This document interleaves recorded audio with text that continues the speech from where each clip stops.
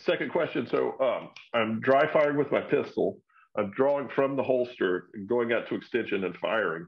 So when I get to the point of diminishing returns, which is pretty quick for me, so do I just slow it down or just put it away and wait and just practice again the next day? You change it up.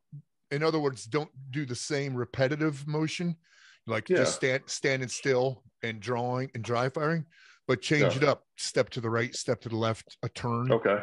You know, Okay. throw those things in there.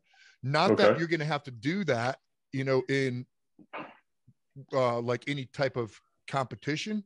I don't know if Right. if this is for training for your competition, some kind of precision stuff, or you're just training for you, more like just for you, right?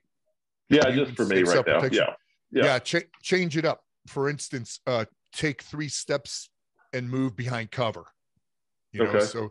So start your draw, take 3 steps behind cover, and dry fire. So instead of doing the same thing over and over, because it'll become mundane in 5 minutes Right. max, right? 5 minutes probably. Yeah. Yeah. Yep. Change it up, and also do that thing. I think I put it on the I know I did, on the Patreon site, a short vid on dry fire where I use like a Visine bottle, Right. and I set that down. Have you seen that one?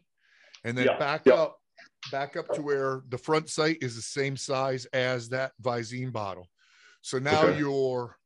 your presentation has to become more precise, because Okay. you're not aiming at something this big, but something Right. that big. Okay. But just change it up to help extend the learning curve a little bit more, because you're Okay. probably only good for 5 minutes. But yep. Okay. Thank you. I appreciate that. Yeah, man. Hell yeah. Good luck to you on that too.